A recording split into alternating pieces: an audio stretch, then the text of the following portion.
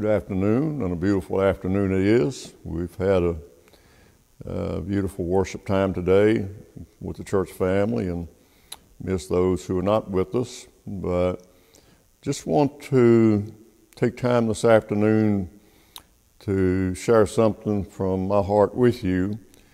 A year ago today, we missed our first Sunday in worship, maybe first Sunday ever. And for me, personally, it was almost something of unbelief that we weren't going to be able to worship together as a church family. I don't recall ever a time that happening, or even that we would think it would happen. And so when that became a reality, Paul and I had some conversations, and he said, you need to talk to the people in the church. You just need to give them a message of encouragement and a message of hope. And so that Sunday afternoon, we came, and the only difference was the chair was sitting on the other side. And frankly, I don't really remember what I said, other than God's in control of all of this. And we need to put our faith and trust in Him, that He will work things out. Little did I realize at the time that a year later, we would still be waiting for things to be worked out. And we're not there yet, but we're making progress. And when the church was closed, and when I say closed, I mean closed to anybody and everybody that wanted to come, best I could tell from our bulletins, we missed 3 months when we were allowed only 10 people in worship, and that would have been the worship team. So from the middle of March to the middle of June, there were no more than a total of 10 people here.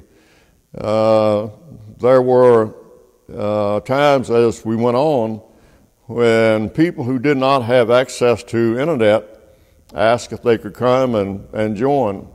And so we just started using the ministerial figure. And when we started counting 10, there may have been a couple more than that. But it was a challenging time. And I'm going to share with you some things that have taken place in the last year. Some you may know, some you may not. And they're not in any particular order. So please don't get the idea that what I share with you is going to be a matter of priority or importance in the scheme of things. When we first met on a limited basis, one of the realities that we faced was the sanctuary choir was not going to be able to be seated as they had been accustomed to being. And when you have a total of 10 people in worship, it limited the number of people that could participate as a worship team. And I still call them the worship team, the sanctuary choir, because they certainly fill both roles. And I'm here today to tell you how much I appreciated their ministry through these last year.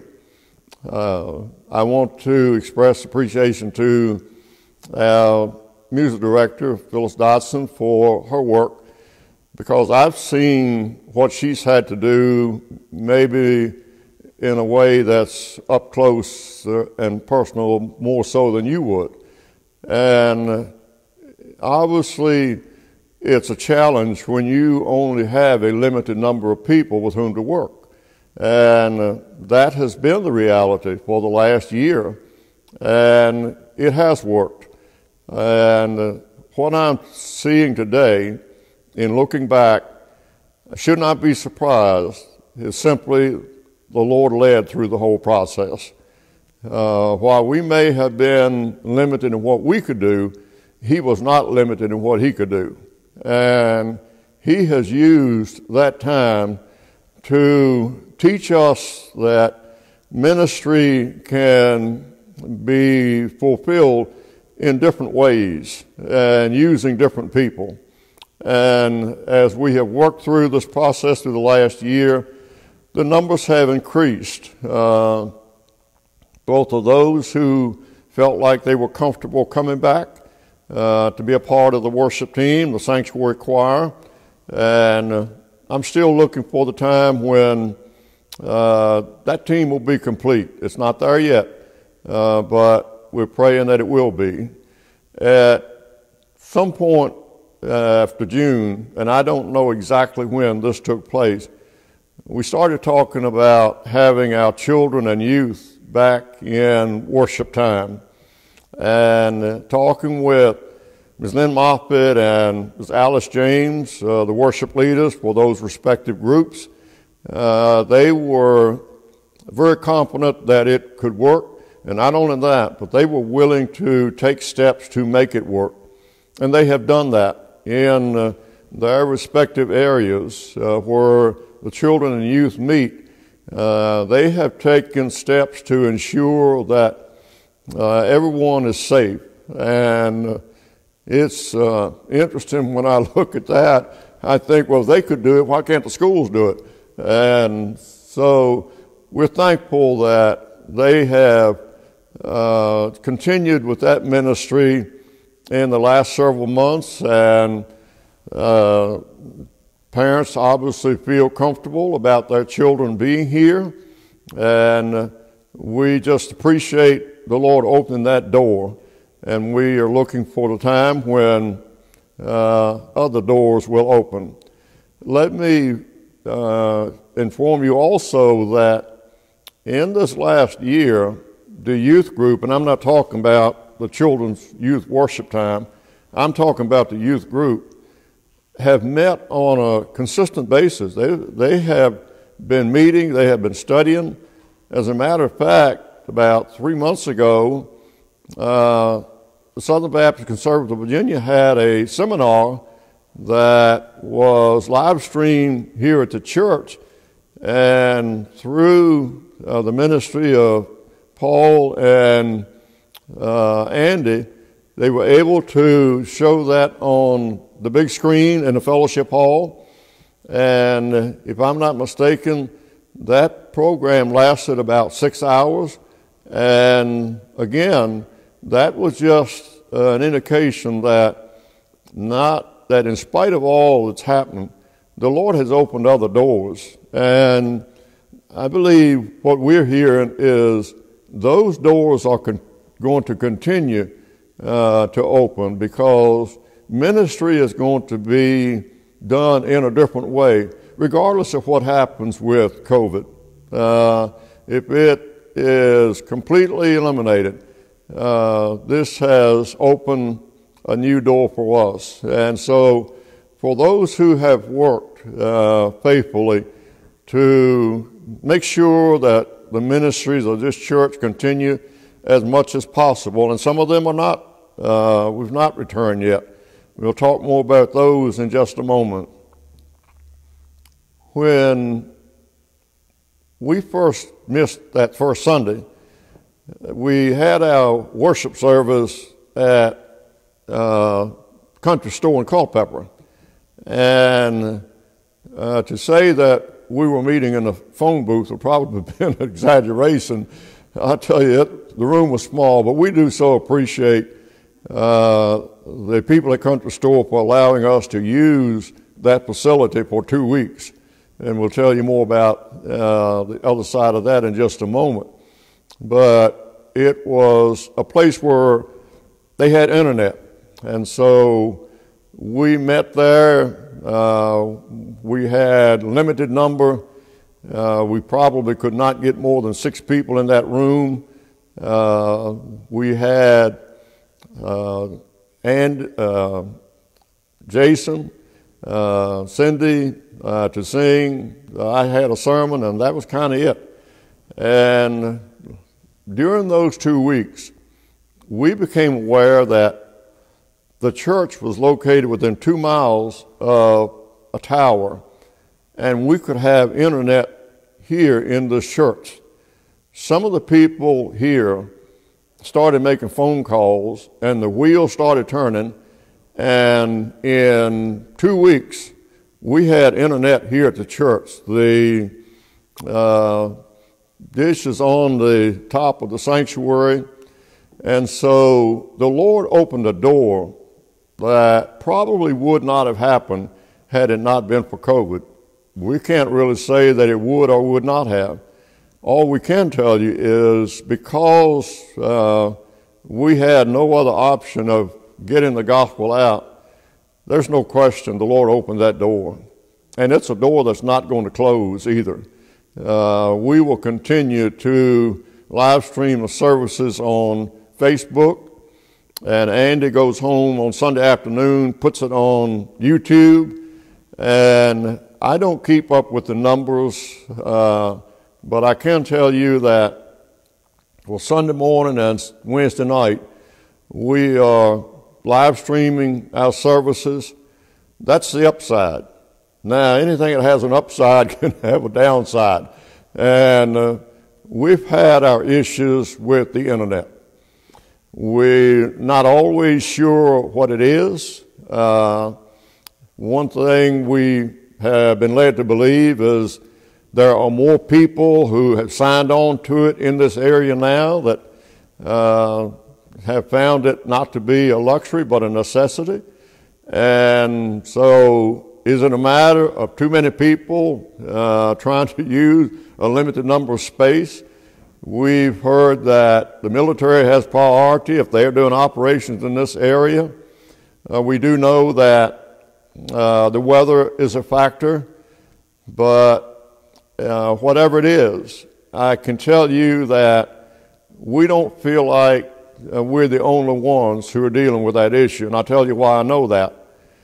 I watch news, I'm not sure why, but I do. I guess really I'm watching more for the weather forecast than I am anything else. But I have noticed that on TV, many of those are working from their homes also. And they're still doing it, and may continue to do that.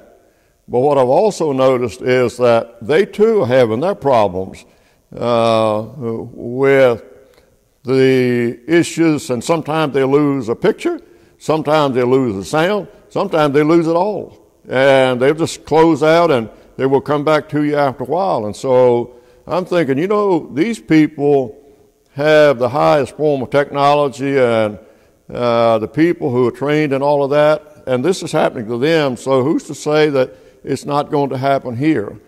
And so I just want to thank the people who have exercised patience in working with us.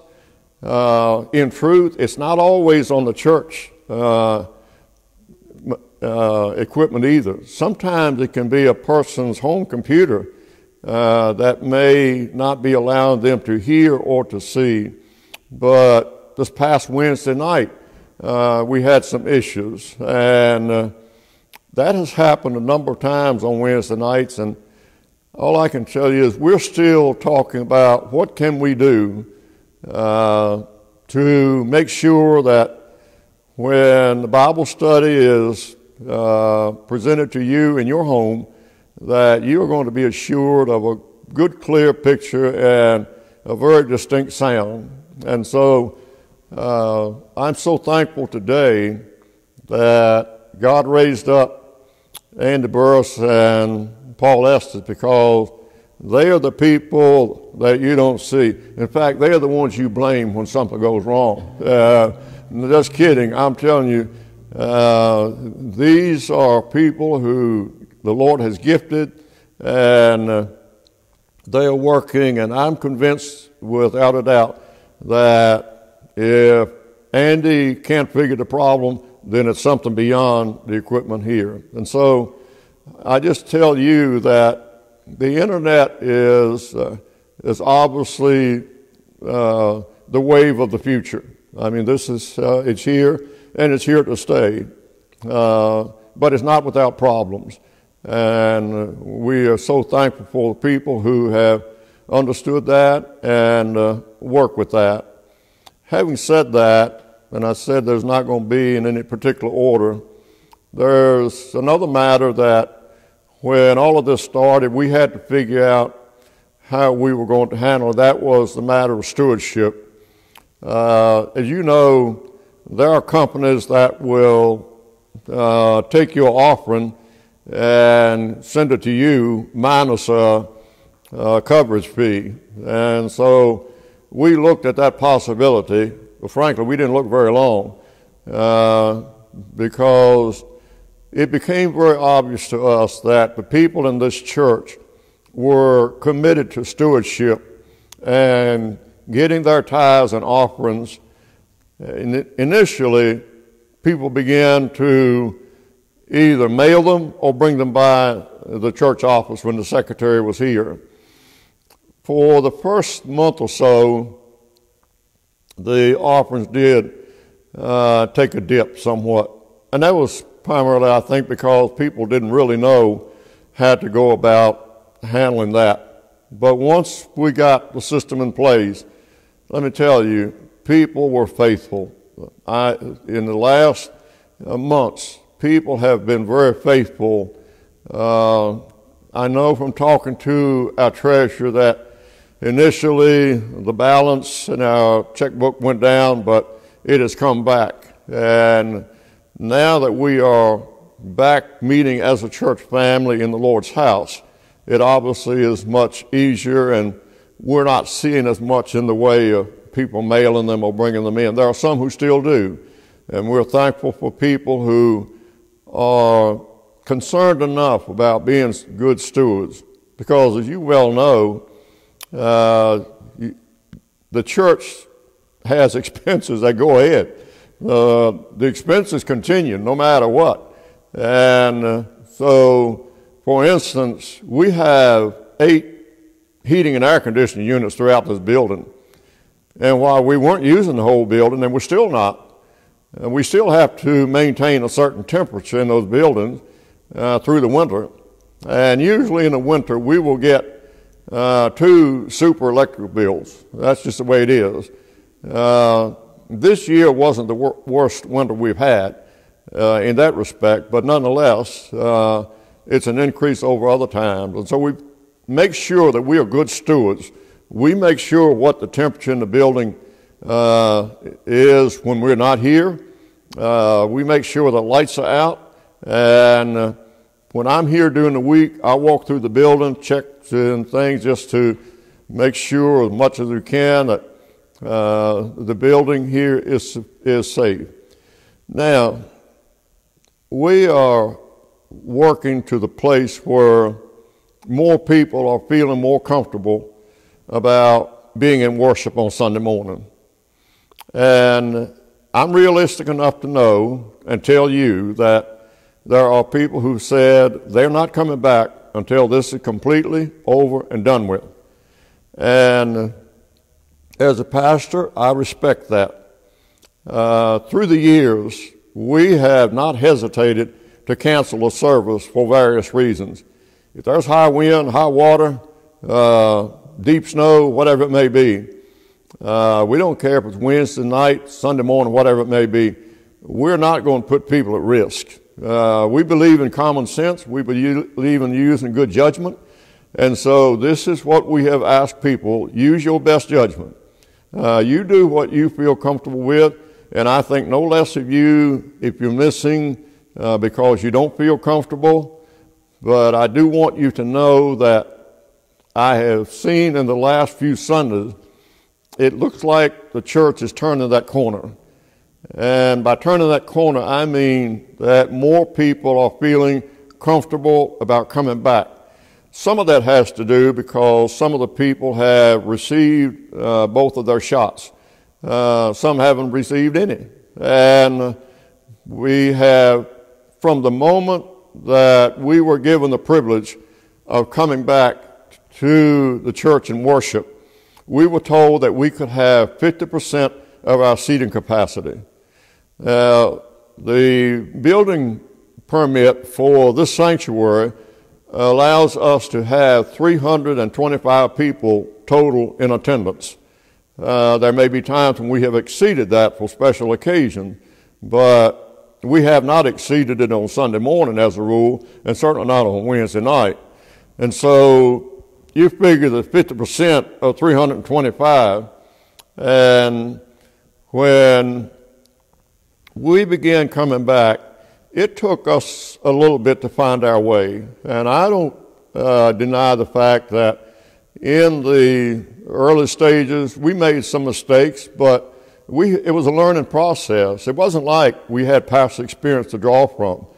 And so we designed every other pew for seating, and we asked people to wear a mask, at the very least, when you're coming in and going out, and if you would, for the entire service.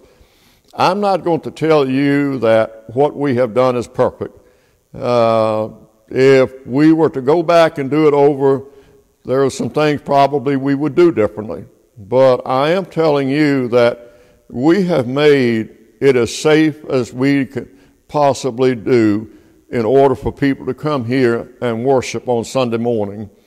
And I have said this, that I feel personally responsible for everybody's well-being.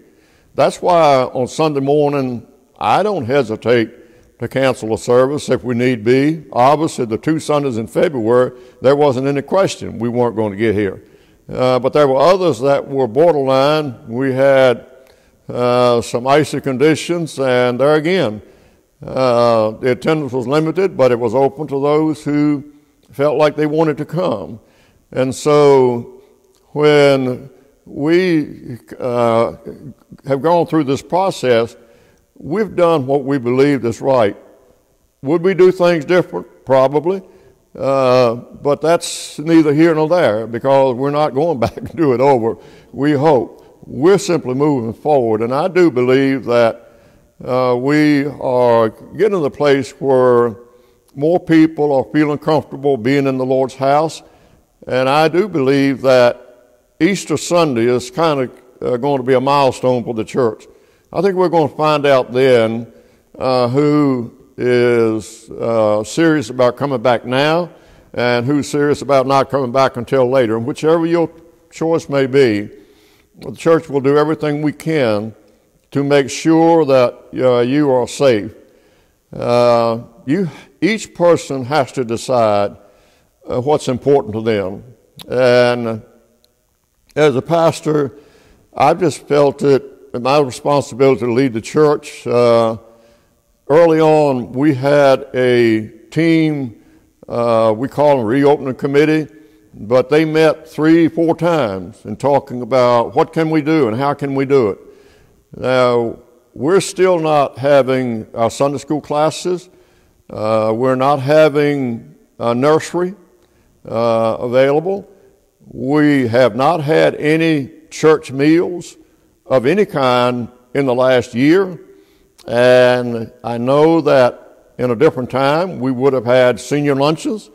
What we really have missed is during this last year, we've had several funeral services here. And in a different time, we would have provided a meal for those families after the service. And frankly, it grieved us that we were not able to do that, because that was a ministry of the church. That was something that has always been a part of our outreach to those and to help them in that healing process. And we've not been able to do that. And we don't know at this point when that will change. But I can tell you that for the services that we've had in this church, and there probably have been 6 or 8 that have been here. That's not counting the ones that I've had off-site. But for the ones we've had here, I would guess that at best the attendance at those services was 50%. Because I know those people well enough to know that they were the heart and soul of the community. They grew up here, and in a different time, this church would have been packed, if not overflowing, with people to come. But I understand, and I respect that. People are not comfortable. And so we have followed what the Lord has led us to do, and we've just going to continue to do that. Something else that has changed, and this is obviously the first time in my years of ministry that I have experienced this, and a ministry assistant, Paul, and I have talked about this. We've not had the liberty of visiting in people's homes since this began.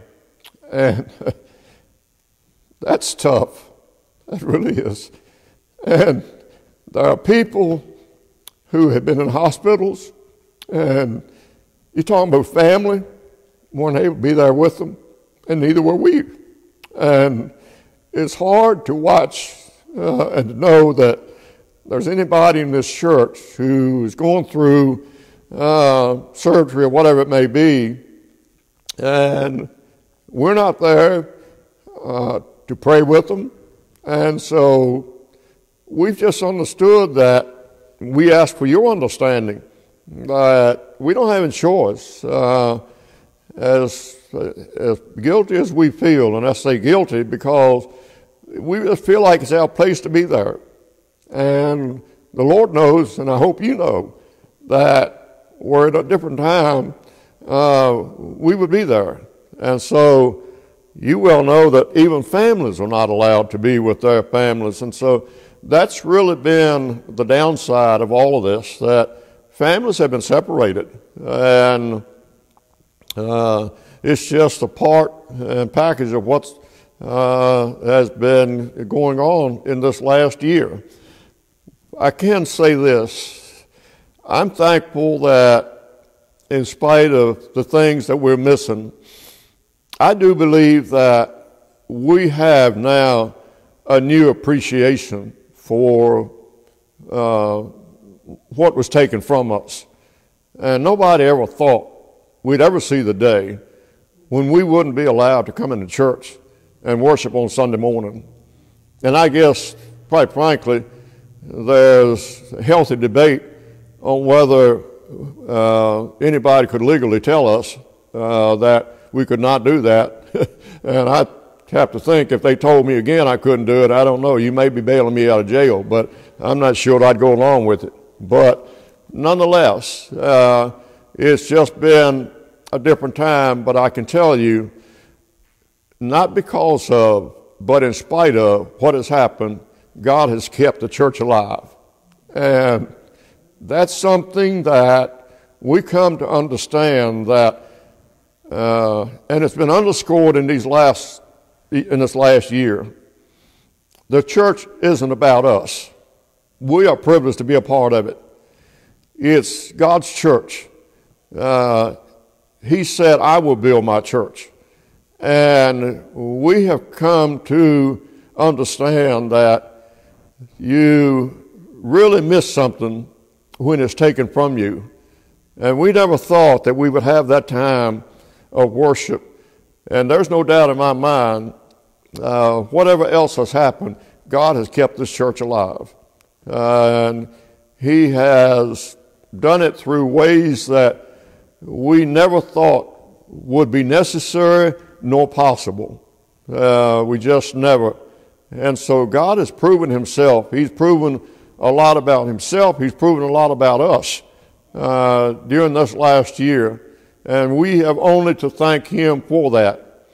I will tell you that on Wednesday nights, we, for a long time, were just live streaming the Bible study. We now open to people who want to come and join us here for Bible study in the sanctuary. We're still live streaming it on Facebook. But the other part of that is, since like February, the sanctuary choir is meeting again on Wednesday evenings. And our Bible study begins at 6:30, and the sanctuary choir begins their preparation time at 7:15. And I do see that as we move forward that the numbers in the sanctuary choir are increasing. But I will tell you that even when the number of worship leaders in the sanctuary choir was at the smallest number, it never ceases to amaze me that they took it to another level. And it was as though God was working not because of them, but in spite of them.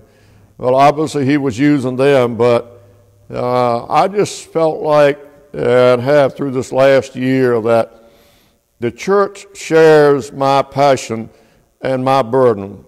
I said to you this morning at the outset of the sermon that in the last year, especially in those early Sundays, I felt like I was trying as a pastor to save a sinking ship. And maybe I was preaching out of desperation and trying to give everybody a sense of hope when there didn't seem to be very much of it anywhere else. Certainly not at Walmart, I can tell you.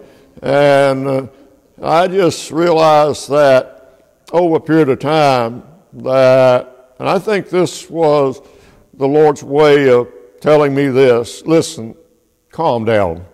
Just calm down, just settle down. Preach what I give you to preach.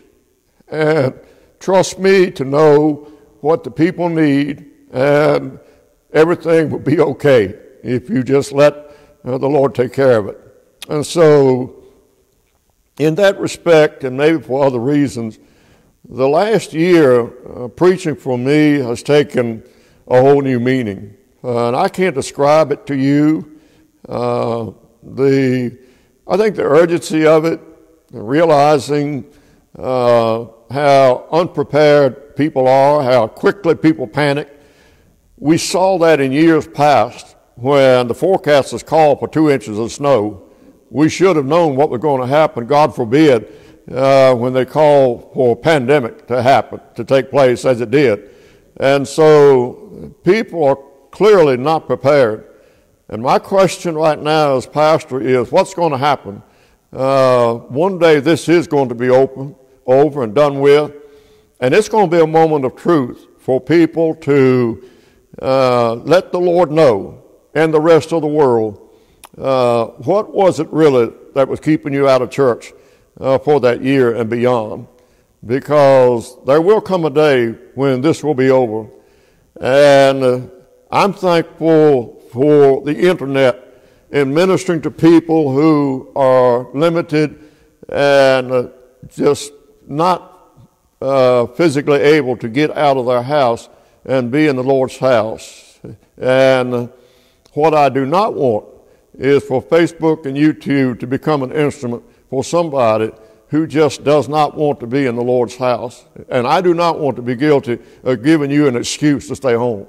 And we have a privilege above all privileges, and we had it taken from us for a little bit, and now we've got it back. And I'm telling you, I thank God for it in a way that we never had. There's some ministries coming up that, well, I say they would have been coming up, except now we don't know.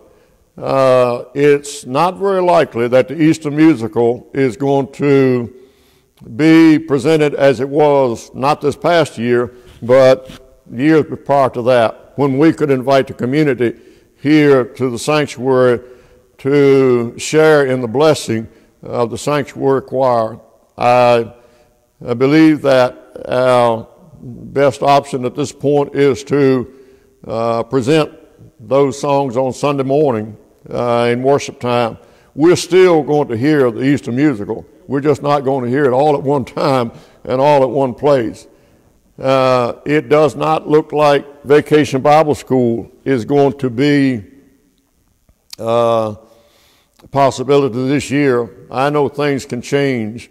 And by the way, when I mentioned earlier about Easter service, I'm curious to see if there are going to be any change in restrictions in the next month. Obviously, it's not a month, it's only about 2 weeks. And Easter is the first Sunday in April.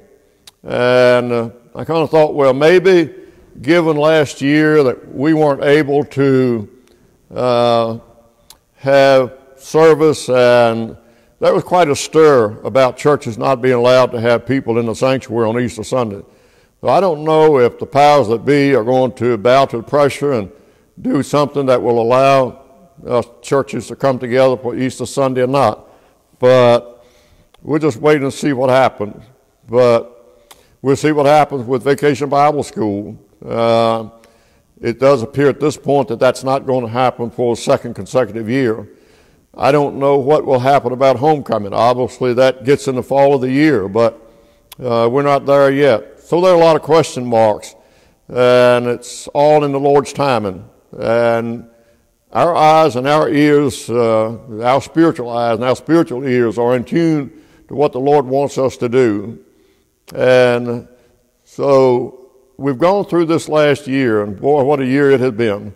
And it has taken the combined efforts of everyone. Now, I want to be very fair, very honest, and say to everyone that many of those who have not been back to church have still been faithful to support the church and be faithful in stewardship. And so it has to be their time. And there were some who said that they will be back when they get both shots, and on it goes. And so everybody has their goal that has to be accomplished before they get back. With that in mind, a couple of things I want to share with you personally. And in these last year, even prior to that, in fact, it will be 3 years since I had bypass surgery. Before that, I was on medication for AFib, and in fact, I'm still on it. And even though I don't have AFib, whatever they did during my bypass surgery worked. It took care of the AFib, and I haven't had a problem with that for some time. I'm looking to get off the medicine, but I'm not there yet, and I have an appointment in a couple of weeks, so we'll see what happens. I'm going to find out if that doctor can stand to see a grown man cry. But nonetheless, something happened on Sunday morning, and it just happened here a minute ago. You will see me do this. And some of the medicine is always worse than what you're taking is worse than what you're taking it for. And practically every medicine has side effects. And one of the side effects of that is nasal drip. The strange thing about it is I never have that until Sunday morning. I don't have any problem during the week. Boy, is this the devil's work or what? And the other part of it is sometimes it isn't nasal drip, it just feels like it. But I don't know that. And so I don't have any choice but to do this. This is embarrassing for me, but it would be more embarrassing if I didn't do it. And certain things would take place. And so I tell you that to say that that's just one of the things that happens. I can tell you that on Sunday morning, and maybe this is a part of the medication too, by the time I get through the service, my shirts are soaking wet. I don't go to the door. I change clothes when I get here on Sunday morning, and I change clothes before I leave here to go home. I bring a change of clothes with me because I would not go outside in cold weather with a shirt that's soaking wet. It's just perspiration. There have been some Sundays when I can tell the back of my hair. That never happens during the week. In fact, I never work up a sweat during the week. I'm not going to do anything at this point in my life that's hard enough, but I got to work up a sweat. But I tell you that to make you aware of some things that are going on, and so that gives me something that I have to fight, that it doesn't become a distraction, because it could very easily do it. And so when I'm doing this, and even if it's one time, and sometimes it's not at all, I've changed things. The medicine I normally would take on Sunday morning, I wait till I get home. So I've tried different things to see what works and whether it does or doesn't. But interesting thing, it doesn't happen every Sunday. It doesn't happen every service. At least this part of it doesn't. But I let you know that that's going on. The other part of it is to tell you, and I've said this before, so I just kind of a reminder, I'm not responsible for anything anybody tells me on Sunday morning. I am not. If I'm standing at the door and 6 people tell me something, then by the time I get home, I'm trying to remember who said what. When I was in the pulpit this morning, I reached my hand in my pocket, and I have no idea how this gravel got in my pocket. I thought, well, maybe that's one of my kidney stones. Did I lose that somewhere along the way? But I just say, you tell me something on Sunday morning, by the time I get home, I don't know who's got the kidney stones, who's got the gallstones, and I'm trying to remember who has what. And so whatever you tell me on Sunday, I agree with you. I will tell you, I am looking forward to this being over and done with, and for one reason, a lot of reasons, but one reason mainly. I'll be glad when you all can take those masks off. I'll be glad when I can see you as you are. And now I feel like Paul, I'm looking through a glass darkly, and I don't see all things clearly. The other part of it is, I've said this before, I read lips. And so not only do I not see you like you are, I don't really hear what you're saying. I have to tell you, maybe you have said sometime, that's the worst sermon I've ever heard, and I say, yes, thank you, God bless you, I love you too. But I read lips, and that's what I do. And this has just been the worst year because obviously with face masks, you can't see me and I can't see you. I guess all things considered, it's worked out pretty well. But it has been a challenge. It really has been a challenge. But God has worked through it all. One other note before I close, I'm giving you my update on my physical well-being. Sometime in the future, probably going to be now after the 1st of April, I'm scheduled for surgical procedure on my eye. I've had a number of people ask, and some of them didn't ask, look kind of peculiar at this, but I have seen a couple of doctors about it, and the one that I saw this past week says it will have to be removed, and he did require that there are certain hoops that I have to jump through before they will do that. And so one appointment will be tomorrow with the primary doctor, get the green light from him. I have an appointment already the 1st of April with my cardiologist. That was already scheduled, so probably after that I will do this, get this taken care of. But I just want to let you know that's something that doesn't hurt, doesn't interfere with my vision, but it's something that they say will have to be removed. Enough about me.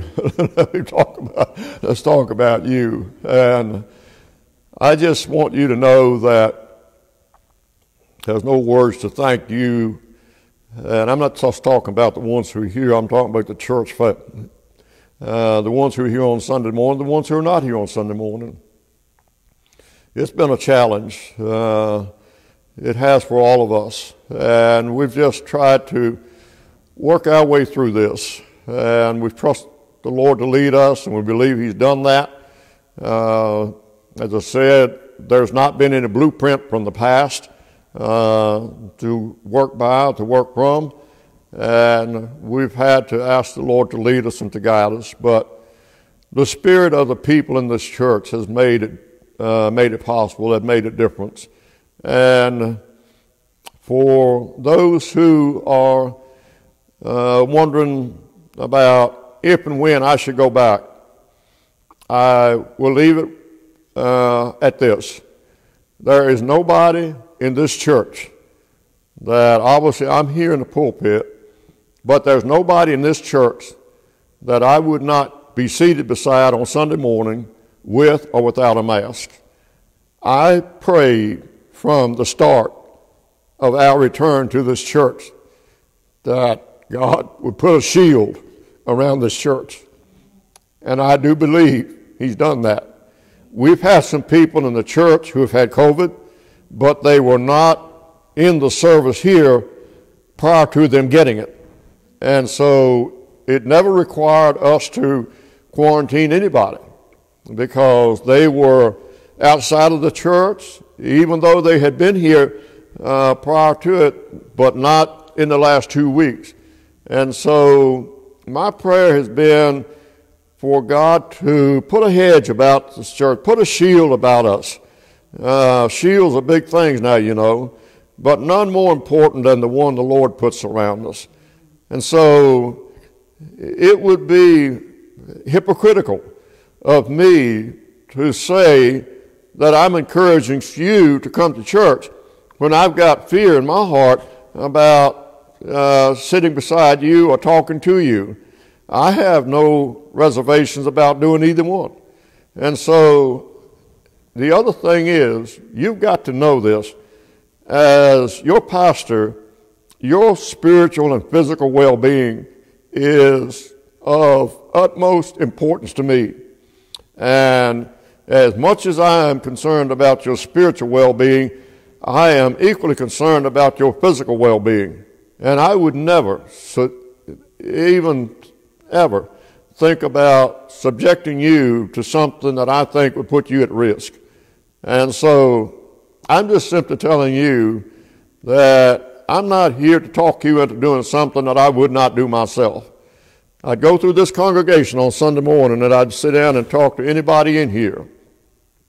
But again, we're being safe and we're doing what we know to do, and we're just praying that in God's good time, more so than yours, you'll be back and you'll worship with us. And at some point, all of these precautions will be a distant memory.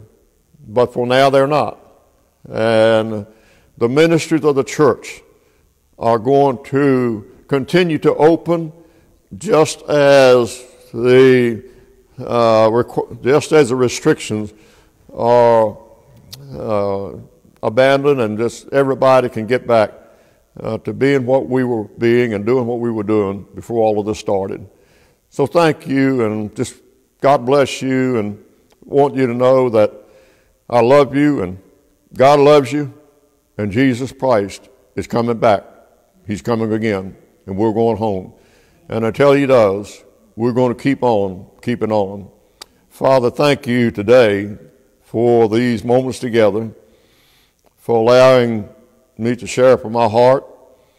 And I pray that I'm just not telling what I feel, that I'm sharing the heart of the church and what I believe the people in this church think, what they believe and what they feel. We ask you, Father, to continue to do what you've already done.